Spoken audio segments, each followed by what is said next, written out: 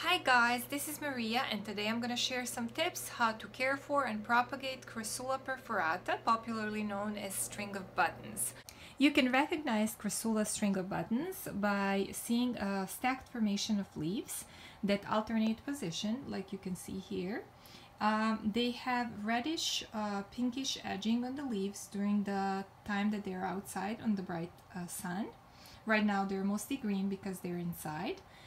They have relatively big leaves compared to Crassula baby's necklace, for example. They tend to branch out and look very nice in hanging baskets.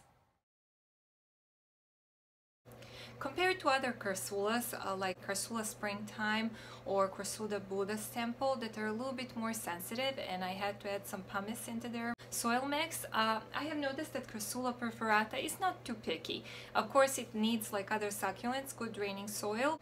So I would recommend you mix 2/3 of cactus soil mix that you can find at Lowe's or Home Depot or Walmart. I use Miracle Grow brand, mixed with 1/3 of perlite. When it comes to watering, just like other succulents, Crassula perforata doesn't like to sit in water. Related to watering, it's important to know what is the growing season of this plant. Crassula perforata is a winter grower, so you need to continue watering it during the winter, especially if you, like me, keep the plants in the plant room where humidity level is about 20%, temperature is in 70s. So I water it at least once a week during the winter time. During the summertime you can continue watering as well. Make sure that it's dry between waterings. During the summertime I would recommend decreasing the watering because it's a time of dormancy, and a lot of times it's more humid outside, so they don't need as much water. String of buttons enjoys full sun, but it may do just fine in partial shade. Actually, during the summertime, if you keep your plants like I do in south facing side of the house, where there is a lot of sun during the whole day, morning as well as afternoon, it would be good to provide some shade for this plant because it may look a little sad. Don't worry, it's not that. If you notice that it has really pale yellow leaves, it can be during the summertime if you're keeping it on full sun through whole day. Common pests that affect string of buttons are mealybugs and aphids. When I got this plant, I didn't have much experience dealing with mealybugs, so I was just using water to clean them off, and this plant survived. In the last year, with more experience, and mealybugs have reappeared, and I have used alcohol that you can buy it in grocery stores. Make sure it's the one in 70%, not the one that's over 90%, because then you have to mix it with the water. Or I have used insect soap that I got from Lowe's that was about $4. Make sure whether you spray with alcohol or with soap to remove the plant from the full sun so that you don't get sunburn or damaged leaves. Like many other Crassulas, don't enjoy temperatures that are really low, like in 30s and 40s, so probably during the winter time it's ideal to stay in 50s.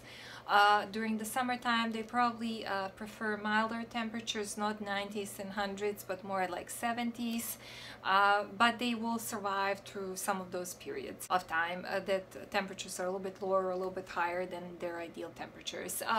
It's not recommended to repot it very often, but I had to repot it twice already during the 2 years that I have owned it, because each time the roots have filled the pot, and this plant is pretty fast growing.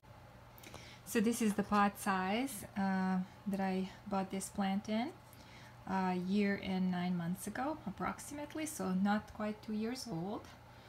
And as I said, fast grower, so this is all here, this half is a winter growth. Most of it grew during the last few months. Crassula perforata may bloom in mid to late spring. The flowers are not very exciting, and you can cut them off while they're still blooming or just after they have finished blooming. You can propagate Crassula perforata by dividing it when it gets too big for one pot, or by taking cuttings.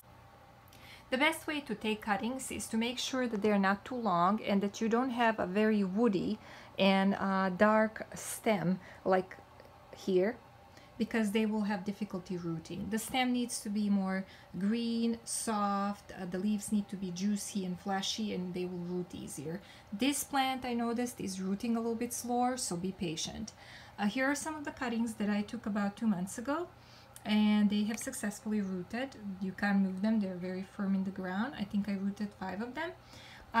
One way to easy take a cutting is to find a cutting that has already produced some roots and cut right below the little roots that have grown, and after it callus, after maybe 24 hours, you can place it in the soil. If they don't have any roots, make sure to spray the soil every few days with a little bit of water to stimulate the root growth. Thank you guys for watching. I hope you enjoyed this video. If you did, please make sure to subscribe and give me thumbs up.